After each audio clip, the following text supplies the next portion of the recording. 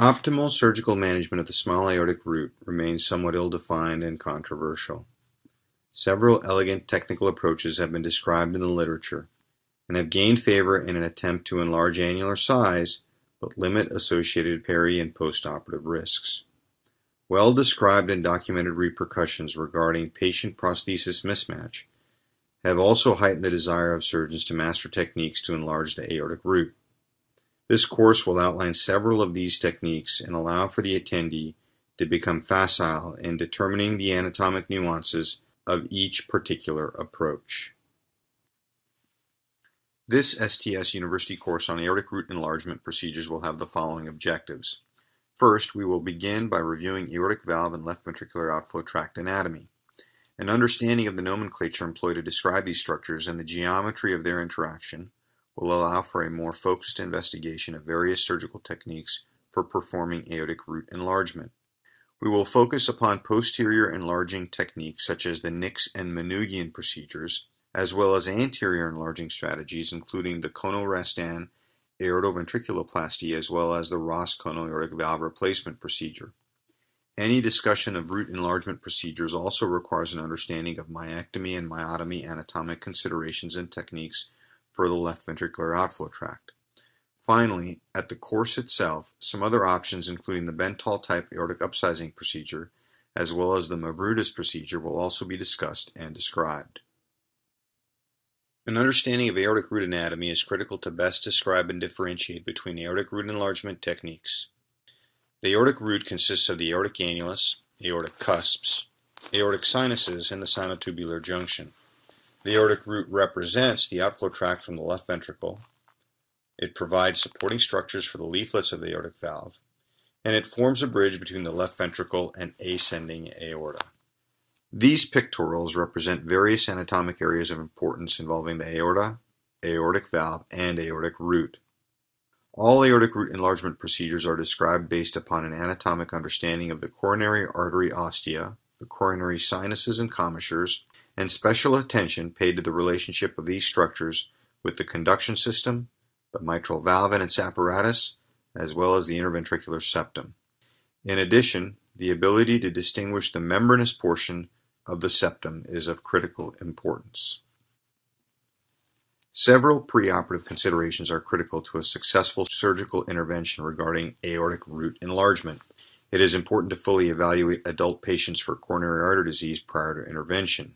In particular, a clear understanding of the left anterior descending artery anatomy and the location of the first septal branch is critical, especially in operative strategies involving harvesting and the use of a pulmonary autograft for aortic valve replacement.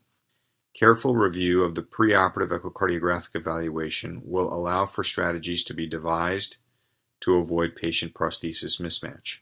Concomitant subaortic stenosis can also be identified to delineate the need for associated myectomy or myotomy interventions. In addition, echocardiographic evaluation can allow for a better recognition of potential post-stenotic ascending aortic dilation, as well as a thorough investigation of pulmonary valve architecture for consideration of autograft use. Mitral valve architecture and the degree of potential insufficiency should be noted, as this may be altered following aortic root enlargement. Adult congenital patients in particular, who may have history of associated arch anomalies, may require a CT or an MRI scan to ensure that these structures and potential anatomic anomalies are well defined. Finally, a resting ECG should be ordered and reviewed to evaluate for any preoperative signs of atrial level dysrhythmia, which may be addressed at time of surgical intervention. The following is a general schematic focusing upon the location of incision for several enlargement strategies. There is an error in this pictorial regarding the right versus left coronary arteries. This slide also illustrates to some extent the difference between anteriorly versus posteriorly directed root enlargement techniques. Posterior enlargement of the aortic root is accomplished by either the Nix or Manoogian techniques. The Nix method is a vertical incision through the commissure between the left coronary cusp and the non-coronary cusp, extending down into the interleaflet triangle. The Manoogian method is a vertical incision through the mid-portion of the non-coronary sinus, through the aortic annulus and into the anterior leaflet of the mitral valve, and the roof of the left atrium. Both approaches are arguably the most commonly accepted and widely used techniques for aortic root enlargement and will be a large focus of our wet lab course at the STS. Of paramount importance, regardless of any proposed technique, is exposure of the left ventricular outflow tract. In many instances, a complete division of the ascending aorta, approximately 1 centimeter above the sinotubular junction, provides excellent exposure to the aortic valve and left ventricular outflow tract. Stay sutures may be placed into the wall of the aorta to help retract tissue and appropriately identify the coronary ostia, native valve architecture, and commissures as well as the subaortic region. The NICS procedure is classified as a posterior enlargement technique and again involves an incision down the commissure dividing the left and non-coronary leaflets. Limiting the incision to just the inner leaflet triangle can enlarge the root sufficiently upwards of 2 to 3 millimeters. If a greater enlargement is required, an incision can be carried down further into the anterior leaflet of the mitral valve and the roof of the left atrium. The following 2 slides depict the patch reconstruction process following a NICS incision. After the aortic root has been enlarged sufficiently, a diamond-shaped patch material is prepared. One end of this patch material is inserted into the distal end of the enlargement at the level of the aortic mitral continuity, if the incision is only to the inner leaflet triangle. Interrupted sutures with pledgets are preferred as the inner leaflet triangle lacks fibrous strength. The sutures may be placed through the sewing ring of the aortic valve prosthesis, with the remainder of the valve sutures being placed through the aortic annulus in standard fashion. If the NICS incision is carried further into the left ventricular outflow tract by crossing into the anterior leaf of the mitral valve and onto the left atrium, reconstruction is initiated by placing the patch into the deepest portion of the incision and in turn reconstructing the defect within the anterior leaflet with patch material. Interrupted sutures without pledgets are suggested for accuracy and strength. At the level of the aortic annulus, the interrupted sutures with pledgets are placed and passed first through the patch and then through the sewing ring of the prosthesis. The remainder of the valve sutures are subsequently placed through the annulus and sewing ring in standard fashion. If the left atrial wall is flexible and the defect is small, the left atrial wall can be approximated directly to the patch. Otherwise, a second patch is fashioned to reconstruct the left atrial defect. The Menugian incision, as previously described, provides the surgeon with another well-accepted posterior enlargement technique. This incision is placed through the mid-portion of the non-coronary sinus. Within the A section of this particular slide, one can appreciate the geometric relationship between where the incision is initiated and the extent of its length through the base of the non-coronary cusp. In addition, the internal depiction of the incision is displayed. The B section of this slide provides a general representation of patch followed by prosthesis placement in regards to reconstruction, which we will describe in greater detail within the next few slides. Following root enlargement via an incision across the non-coronary portion of the aortic annulus into the anterior leaflet of the mitral valve and roof of the left atrium, a diamond-shaped patch of pericardial or prosthetic material is cut to appropriate size.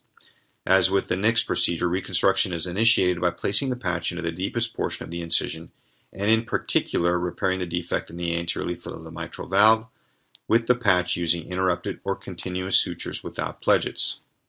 At the level of the aortic valve annulus, interrupted sutures with pledgets are placed and passed first through the patch and then through the prosthetic valve. Remaining valve sutures are placed through the aortic annulus in standard fashion. Once again, if the left atrial wall is flexible and the defect is small, it can be approximated directly to the patch material. Otherwise, a second patch is fashioned to reconstruct the left atrial defect. In the anterior enlarging technique of the conorestan aortoventriculoplasty, the aortic root is mobilized by careful dissection anteriorly between the right coronary sinus and the pulmonary artery. This dissection is leftward of the right coronary artery and carried down to the level of the aortic annulus. The aortic root is then enlarged by an incision through the right coronary portion of the aortic annulus, near the commissure between the right and left coronary cusps.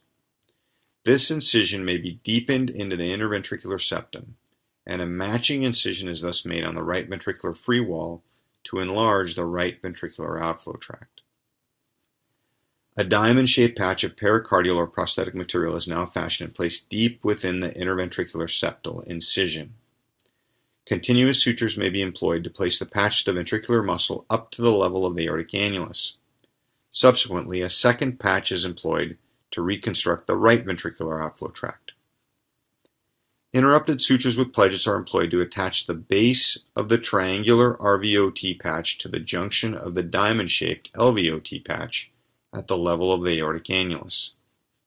Subsequently, the sutures are passed through the sewing ring of the prosthetic valve, with the remainder of the valve sutures placed through the annulus in standard fashion, followed by placement into the sewing ring of the prosthesis.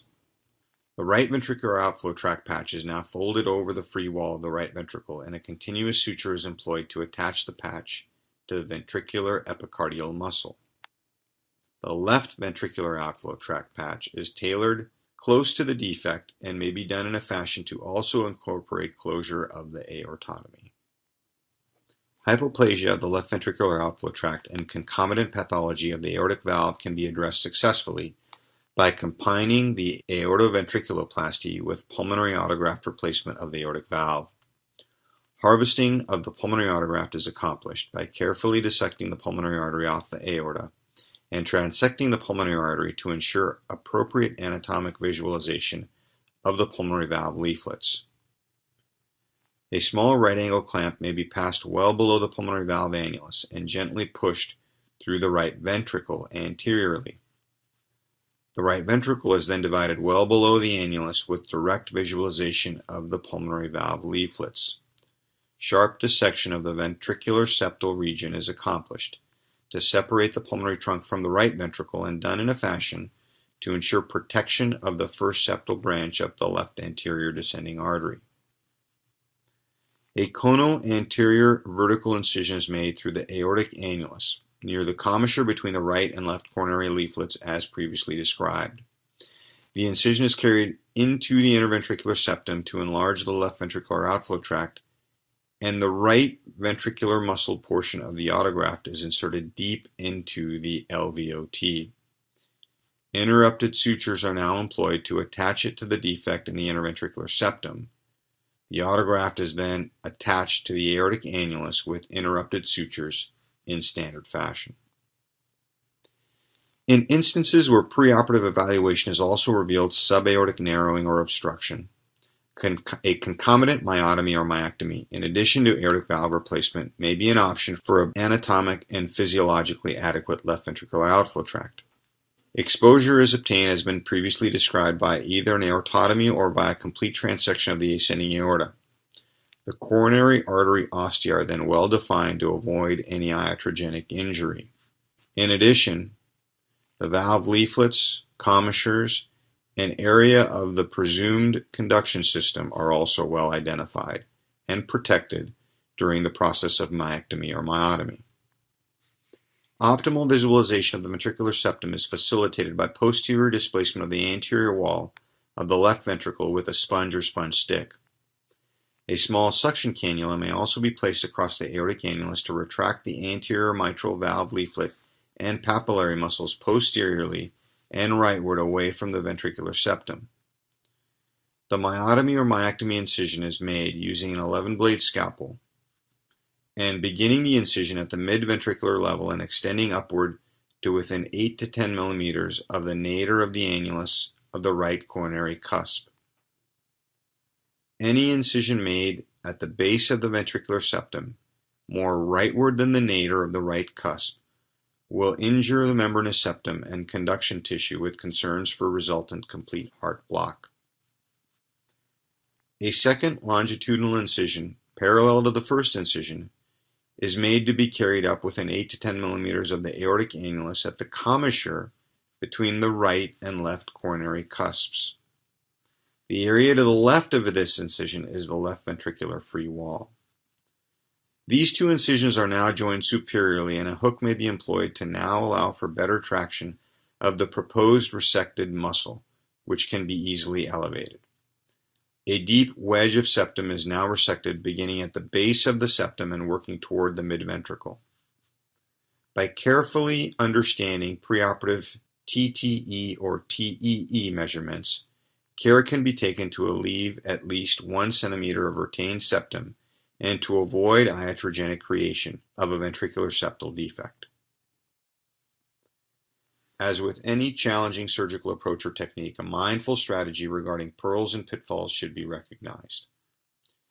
Careful preoperative and intraoperative planning is essential to delineate options regarding enlargement techniques, as well as to avoid patient prosthesis mismatch. This is defined as a valve with an area that is insufficient relative to the patient's body surface area. It is calculated as the effective valve orifice area divided by the body surface area. A value of less than 0.85 is thought to be indicative of patient prosthesis mismatch, and is also thought to be associated with LV dysfunction in both the early and late postoperative periods. Due to the extensive surgical reconstruction and associated suture lines, appropriate blood pressure management in the immediate post-procedural time, as well as the potential employment of hemostatic agents, should be carefully considered. A thorough survey of all suture lines, especially those located in the difficult to reach and visualize posterior locations and around the coronary buttons, should be completed prior to administration of protamine and other blood products. The first septal branch of the left anterior descending artery should be meticulously preserved during any proposed pulmonary autograft harvest and subsequently pulmonary homograft implantation. Injury to this vessel can result in significant and at times irreversible left ventricular dysfunction. A careful understanding of the conduction system anatomy is also critical for any root incision being made associated with the described enlargement techniques. Particular attention thus should be made to the area underneath the commissure separating the right and non-coronary leaflets, extending leftward under the right coronary ostia. In addition, attempts to place a rigid valve prosthesis tightly into the small aortic annulus can produce excessive pressure on the conduction system, resulting in dysfunction or block. Due to the significant challenges of any future reoperation on the aortic root following any form of enlargement procedure, great care should be taken to ensure appropriate decision-making regarding prosthesis selection and preoperative decision-making based upon an understanding for a desired long-term outcome. Finally, it's worth mention and may lead to further discussion at our course, the ability to perform complete root reconstructions and a more dedicated focus on anterior enlargement techniques, which appear to be gaining more favor. This is likely associated with concerns regarding the impact of posterior approaches upon the mitral valve and the associated reconstruction. Standard postoperative considerations for patients undergoing any form of aortic root enlargement procedure will require a judicious balance between fluid resuscitation and appropriate inotropic support. The status preoperatively of left ventricular hypertrophy and function, in addition to the appearance of the left ventricle on transesophageal echocardiography during the completion of the procedure, will allow for a framework to drive decision-making. Many of these patients will have evidence of left ventricular hypertrophy, and as such, small changes in volume status will have a profound impact upon filling pressures. In addition, the thick ventricular myocardium will likely be sensitive to inotropes and very well may be irritable after intraoperative myocardial ischemia. Efforts should be made to aggressively address any hypertension due both to its impact upon suture line bleeding in the immediate postoperative period, but also upon left ventricular function and cardiac output. In the adult population, placement of an intra-aortic balloon pump may be advantageous in comparison to escalating inotropic support and aggressive volume resuscitation. A low threshold for concern regarding coronary insufficiency should be adopted. Especially in cases of coronary reimplantation, any anatomic distortion may be exacerbated by an enlarged heart during the postoperative period. Prosthetic valve replacement can also impact osteal anatomy and prove to be responsible for obstruction regarding coronary perfusion. In cases of full root replacement, the option of coronary artery bypass grafting in cases of coronary insufficiency may be entertained. The following references were employed for this STS University course video. In particular, the chapter on aortic root enlargement techniques within the first edition of the Atlas of Cardiac Surgical Techniques provides a very useful resource for the topics and techniques discussed in this presentation. The following references were employed for this STS University course video and will be used within the wet lab portion of our educational experience as well.